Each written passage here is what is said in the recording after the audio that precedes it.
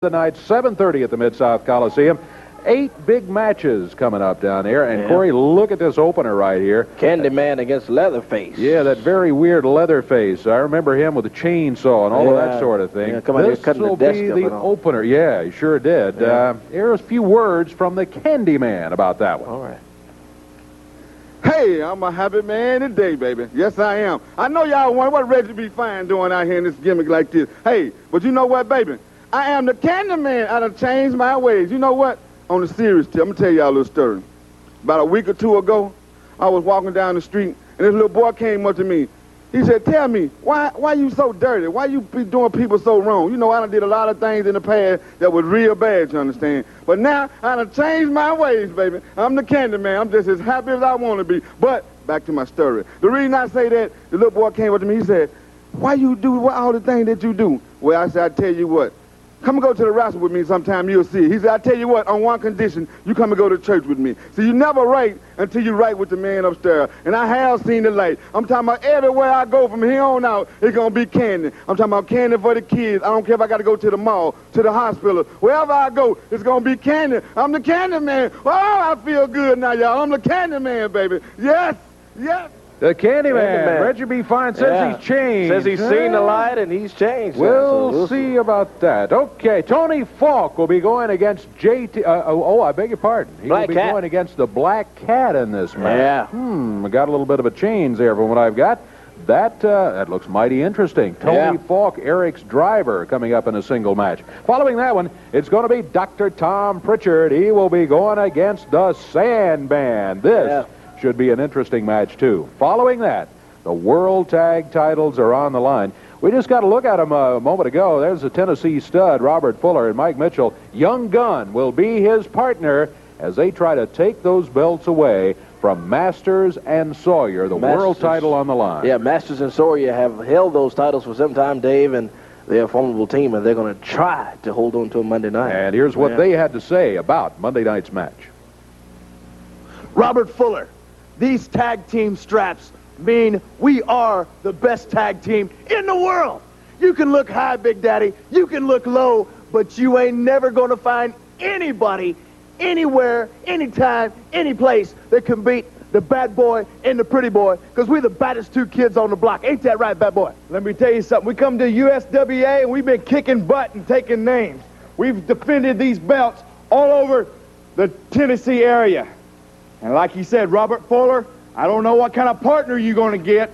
And let me tell you something. You better watch your back, because we might be coming from all angles. They got a name for you in the greatest wrestling tag team of all time. They don't call you a good wrestling tag team. They call you the pretty boy, the bad boy, the world tag team champions. Beat us if you can. Masters and Sawyer do, in fact, have the World Tag Team titles. You saw those belts they had right there. Robert Fuller and his partner, Young Gunn, Mike Mitchell, will be trying to take the belts away from them come Monday night.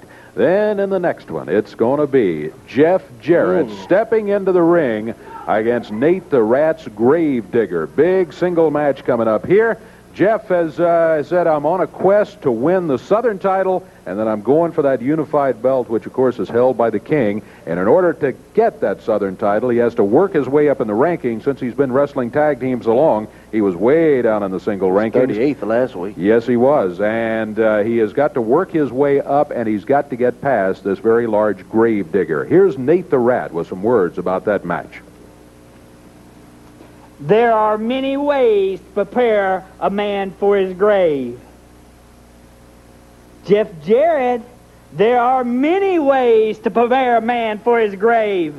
But the most fun is cremation. Oh, that's... Nate the Rat with the GraveDigger against Jeff Jarrett. Next match is going to be a trash can match. Eric Embry will be having to face the Spirit of America, and I bet the Spirit will have that big red, white, and blue trash can at ringside, and he is going to be looking to stuff Eric Embry into the trash can. That is going to be some kind of match. Embry against the Spirit of America. Following that, the World Unified title is going to be on the line.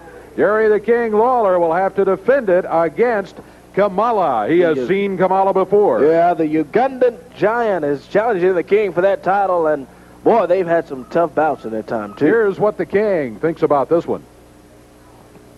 You know, I am really looking forward to Monday night. It's going to be a big one. As you can see, the fireworks are going to be flying Monday night. I can assure you of that.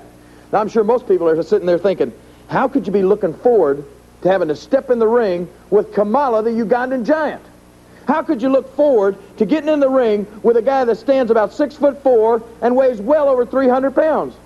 How could you really be anticipating something like that with glee? Well, I'll tell you why.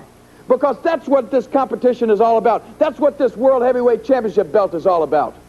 I'm not wanting to put this belt on the line against just any Tom, Dick, and Harry. I want to put it on the line against the best. Because I've gone all over the country, no, all over the world, and I've told everybody that I am the true, one and only true World Heavyweight Champion. And this is just another opportunity to prove it. Because Kamala, the Ugandan giant, has been in every federation, and he has beaten all the top contenders all over the world.